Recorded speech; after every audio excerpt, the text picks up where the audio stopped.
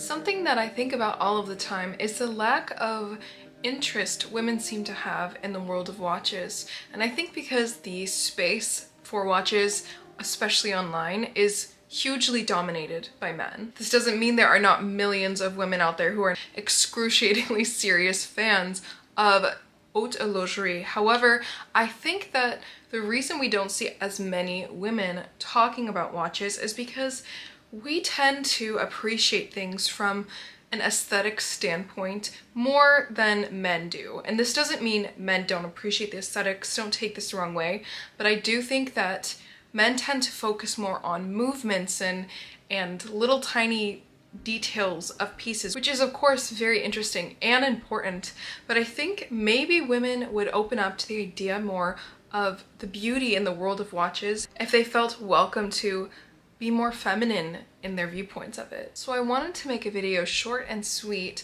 going over some beautiful timepieces that I think could inspire perhaps an interest in watches. Each piece that I'm going to be showing in this video is going to be from a different brand, and I'm going to point out a few aesthetic and stylistic points of the watch, what makes it special in my opinion, and I'd like to spread that interest to other women out there. Something to note is that the very first wristwatch was designed by Louis Breguet. It was actually made from a pocket watch and pieced together with bracelets to make a wristwatch, and it was for a woman, believe it or not. In 1810, the iconic Reine de Naples was created for Carolina Murat.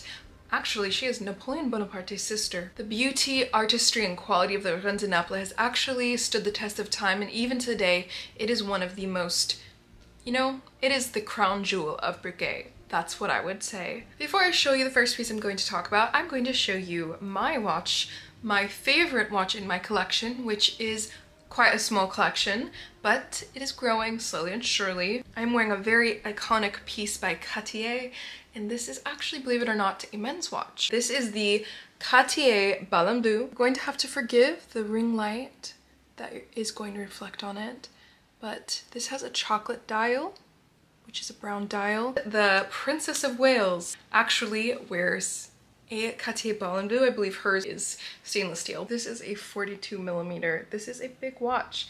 Ladies, you can wear large watches. They don't have to all be dainty. I know actually when I first started getting into watches, one thing I didn't like about watches, women's watches that is I didn't like very small pieces. I don't know what it was, but it just didn't do it for me.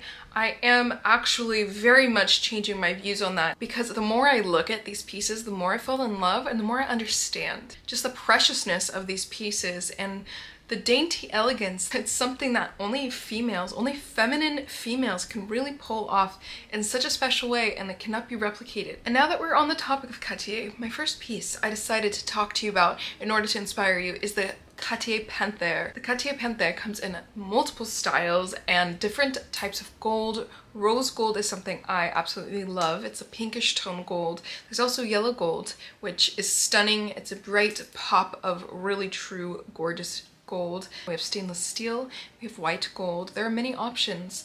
The Cartier Panthère is something that is one of the most iconic Cartier pieces, because even though when you look at it, it reminds me of the Santos, the Cartier Santos, which is actually the first allegedly the first wristwatch that was designed for a man to wear, and that was in 1904, I believe, so that was many years after the first women's watch. So clearly watches are for the girls. They really are. No, I'm just joking. They are for everybody, but the Panthère is very reminiscent in my eyes, what I see of the Santos. It's very structured and it gives a very regal look. But the Panthère to me looks a little bit more like jewelry, which is why I like it, because I love it to shine, sparkle, and just melt into the beauty of the rest of what you're wearing and your looks in general. I'm a big fan of bracelets on a watch. I prefer them over straps, leather straps and bands. Personally, that's my preference, because like I was saying, I look at it from a stylistic standpoint. I look at haute horlogerie kind of like haute jewelry. To me, my watches are my jewelry. They are my accessory, but there's just something very special about not just the dual purpose of a watch, I mean there are many purposes, but the time that went into creating it. And yeah, it's just beautiful. The use of the panther as a symbol for Cartier dates back to the early 1900s, so this has been around for a long time. So to me, this piece is just special because the panther is kind of what embodies the brand. It's bold, but it's also sleek. It's mysterious, like a cat is mysterious. There's a lot of wonderful, iconic women and men who have worn the panther in the past because it is quite versatile. You know, you don't just have to wear a watch that says for man, for a woman. But what I like about this is that it comes in different sizes. So if you are a dainty watch wearer or you prefer smaller pieces, you can get a smaller size, less millimeters, okay? Or if you prefer a bigger piece, you can go for a bigger size. The prices range on this. I'm not really getting into prices so much in this video, actually, not at all, because I don't want you to think about this from a price standpoint and just be turned off to it because it's expensive. It's not about the cost, it's not about the flashiness.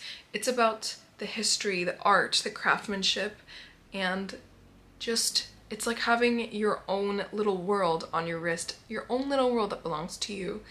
And you will understand this once you try on a beautiful watch and fall in love with it. The next piece I'm going to talk to you about is the Piaget Limelight Gala watch. This piece emerged in the 1970s, and it is actually named after the famous parties that the brand, the Maison of Piaget, would throw for celebrities, artists, and friends of the Maison. To me, what says femininity about this watch is the strip of diamonds that you will see that are just wrapping around the bezel on both sides.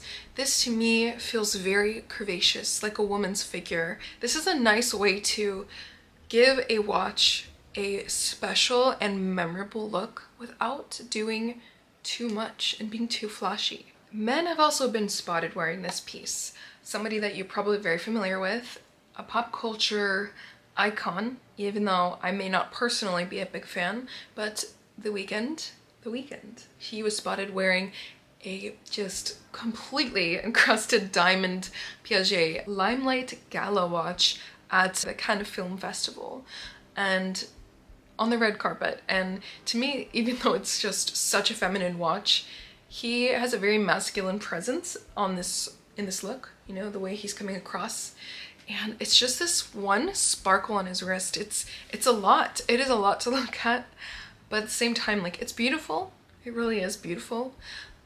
If I saw that on a woman, however, in a gorgeous gown, I would melt. That is just such a perfect piece of jewelry to accompany a gorgeous gown on a gorgeous woman. The next piece on your dream list, your inspiration board, is the Jaeger-LeCoultre Reverso in pink gold. This is the classic Duetto. This truly is a breathtaking, feminine, and in my opinion, a mesmerizing watch. You may find that this dainty piece still shocks you with its enormous presence. The hallmark of this piece is the Verso dial, which basically gives you two watches in one. Both pieces are equally stunning and unique. The Verso dial has a striking black opaline sunburst guilloche, as well as 30 diamonds. The Recto dial is a silvered gray with a vertical satin brushed guilloche and very straightforward numerals.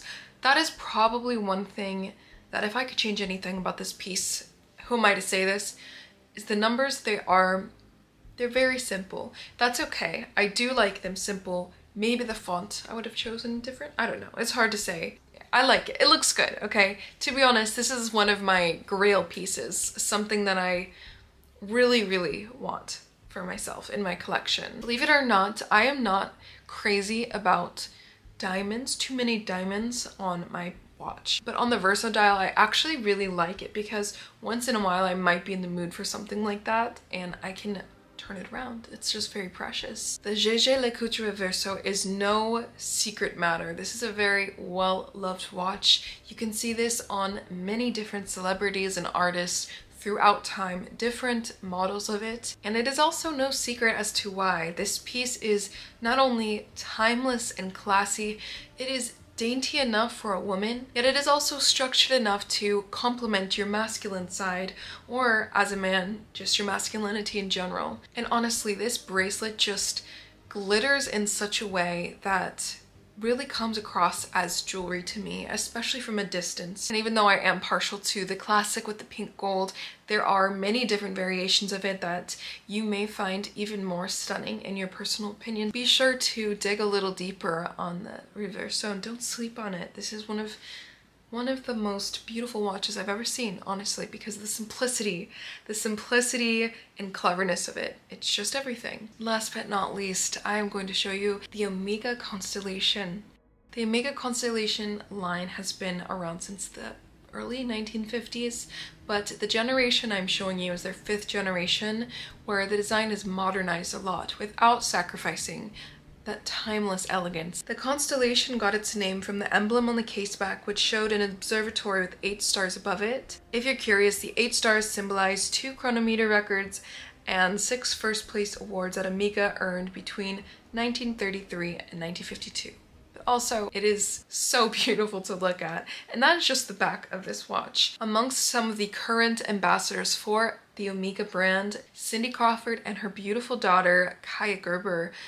These women, trust me, there are other ambassadors that are equally stunning, but these 2 women, I feel, really just embody the class and warmth that Omega brings, and kind of a surprising personality that these watches have.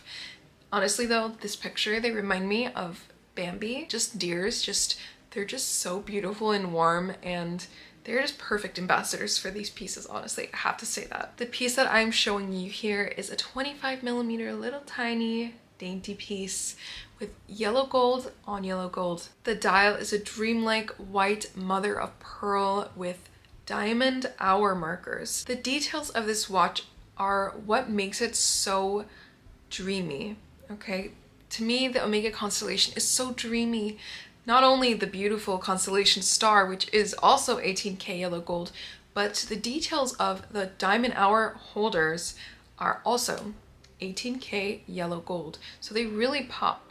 When you look into this piece, it's like staring into a sky full of stars. It's just like a fantasy to look into it. Personally, I don't prefer the bezel that is surrounded by the diamonds, the diamond bezel. It, to me, might be just a little bit too blingy, even though it's not.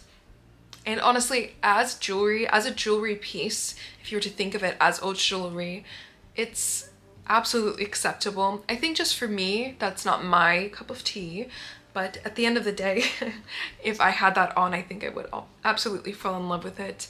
Diamond bezel and all, I guess I could make an exception. Out of all the pieces I showed you today, let me know what your favorite was down below. I'm so curious on what inspired you, and if you're interested in more watch content, ladies or gentlemen watching, let me know in the comments below.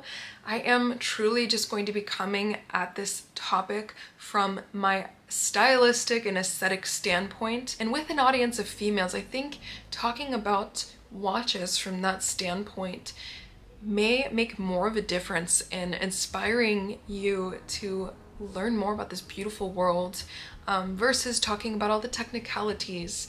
You know, I'm not an engineer. Again, I don't want to belittle any of that stuff because it's all so important, incredibly important, but you know, it's okay to like things because they simply are beautiful.